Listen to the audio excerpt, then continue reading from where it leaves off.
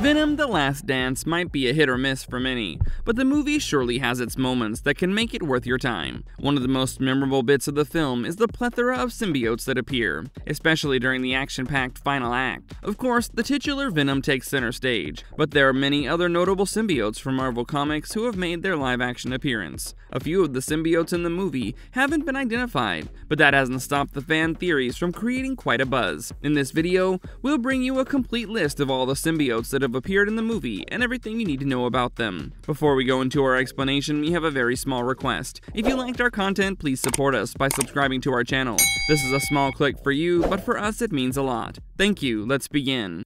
Is Patrick Mulligan bonded to Toxin? This has been a debatable topic ever since the movie was released, especially because many viewers have assumed that Patrick is actually bonded to the symbiote Toxin. However, that is not the case, and we'll explain why. Patrick, if you remember, was a police detective, but the symbiote that bonded to him during the events of Let There Be Carnage has left his body. He's brought to the facility under the Imperium's watch, and Dr. Teddy Payne has injected him with one of the symbiotes from the laboratory. This symbiote ends up bonding with Patrick, and it's a key moment in the movie because this stabilizes Patrick and allows him to spill some crucial information about Null and his quest for the codex that can free him from an eternity of bondage. He's after Venom and Eddie in order to retrieve this codex, and General Strickland and the scientists at the facility learn all about this grand scheme from the symbiote bonded with Patrick. There's a crazy transformation video during this conversation, and we can see Patrick change completely into the symbiote form. It's completely green, and the lower part of the body is somewhat snake-like, which confirms that the symbiote is certainly not Toxin. Unfortunately, there's no real clarity regarding the true identity of this symbiote,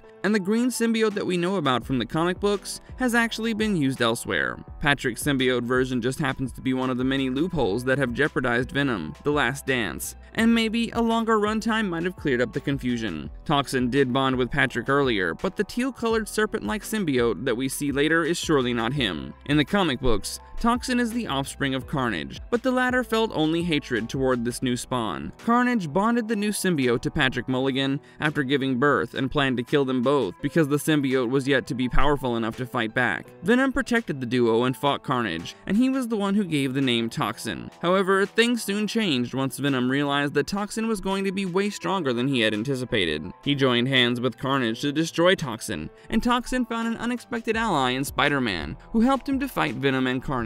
The unique abilities of Toxin included his special skill of sticking to walls, and changing his identity to a completely different person. Most importantly, Toxin is red from the waist up and black from the abdomen down, and surely the one bonded with Patrick in the movie is not him.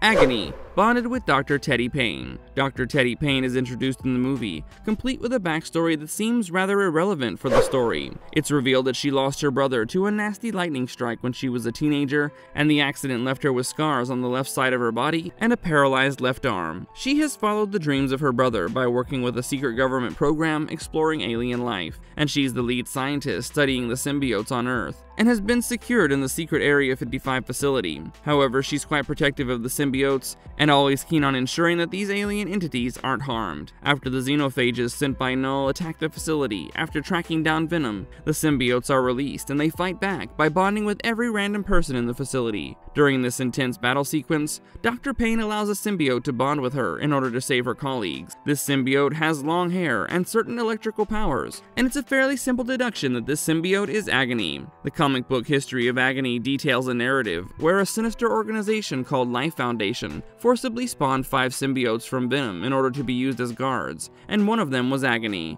It was purple in color like we see in the movie, and it bonded to a security officer named Leslie Jesneria. Agony covered its host with a dark purple biomass mixed with dark pink, and it had certain superhuman abilities when bonded with a host. The physical strength of Agony was insane because it could enhance its muscle mass and participate in heavy-duty missions. Other than this, Agony had all the usual symbiote superpowers, and it could spit acid that could burn through almost any substance. In Venom: The Last Dance, Agony survives the intense battle sequence, and we hope to see more of this intriguing symbiote in future movies.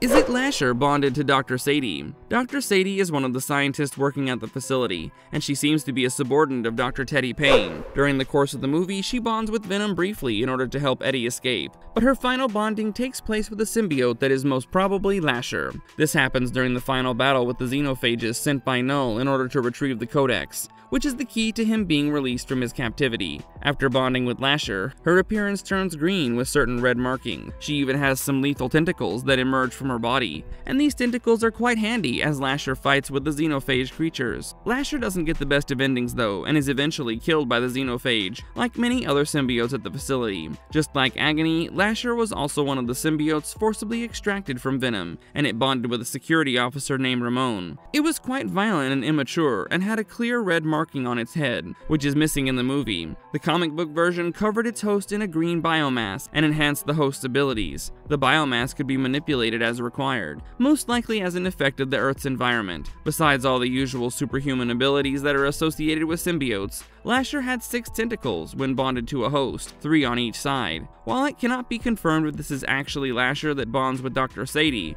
most clues point to the same. Anyway, it's an unnecessary debate because the symbiote is dead, and we won't see a comeback unless something unexpected happens. Do we see Hybrid in the movie? This is probably the coolest symbiote appearance in the movie, and the two-headed monstrosity that we see merging with different people during the final confrontation is probably Hybrid. This symbiote was first introduced in the comics back in 1995, and it's exactly what the name suggests. A hybrid of other symbiotes of the time like Lasher, Riot, and Phage. Hybrid in the comic books would climb walls and had web-slinging abilities like Spider-Man, and his camouflage abilities were also remarkable. Hybrid could also spawn bladed weapons from its form bonded with a host, and it was among the faster symbiotes out there. Unfortunately, even though the symbiote looks super cool in the movie, it dies a rather quick death, and you only get to catch a glimpse of the unique Hybrid.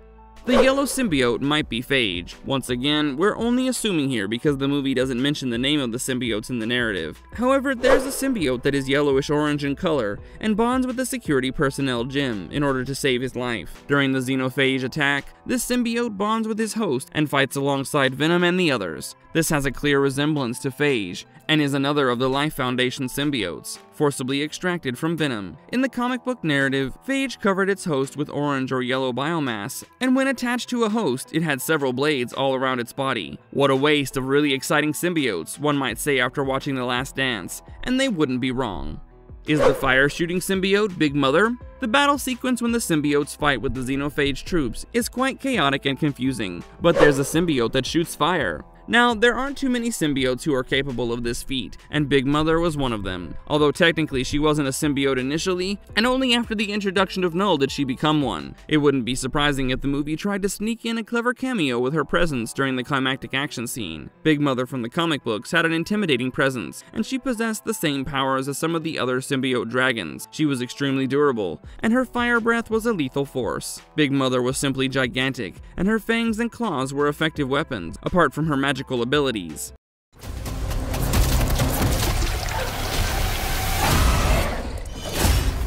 Venom and Eddie Brock. Given how the movie has been essentially marketed as their final adventure together, it's quite obvious that both Venom and his host Eddie Brock have a major role to play in the narrative. We've already seen more of an anti-hero side of Venom than his usual villainous self in the last 2 movies, and the saga continues in Venom 3, where we see Venom valuing his human relationship, and of course, his buddy cop chemistry with Eddie is better than ever. There are some cool moments featuring Venom as he takes on the xenophages, sent after him by the symbiote creator Null. We probably get to see Venom in his maximum powers, and the final part of the movie actually sees him sacrificing himself in order to protect Eddie and the others, and also to foil the plans of Null. Whether or not Venom is truly dead is the subject for another video, but it's safe to say that he's been a saving grace for an otherwise underwhelming movie. Some other memorable symbiote cameos. The facility contained several symbiotes, and when all of them fought together against the xenophages, it was tough to keep track of who was who. Aside from all these prominent mentions, there are a few others that remained relatively obscure. For instance, the red symbiote could well be Scream, which is another of Life Foundation's products used for security purposes. There was also a silvery white symbiote, and this one bonded with a scientist in the facility. There might have been Scorn too in the mix of things, and we cannot rule out the possibility that all of this was simply to use the CGI effects, and maybe the makers didn't even think of it with as much depth as we are. Marvelous verdict. MCU might utilize symbiotes more in its upcoming projects. Some of the symbiotes that we've explored in this video are no more than mere cameo appearances, but the fact that the MCU has introduced them might hint at a broader role. There's a natural fan following of symbiotes, and this might be utilized in the upcoming movies, with or without Venom. Also, it's worth remembering that the movie confirms the presence of a few symbiotes on Earth, even after the violent showdown, and it would be surprising if they didn't reappear in future projects. We would have loved it if the symbiotes other than Venom had more screen time, and it is indeed a wasted opportunity to bring them all in for so little. Do share your thoughts on the symbiotes shown in Venom: The Last Dance, and also tell us which other symbiote from the comic books you would like to see on the big screen. And if you liked our content, don't forget to leave a like and subscribe to us if you haven't already. Have a good one and be safe. Thanks everyone.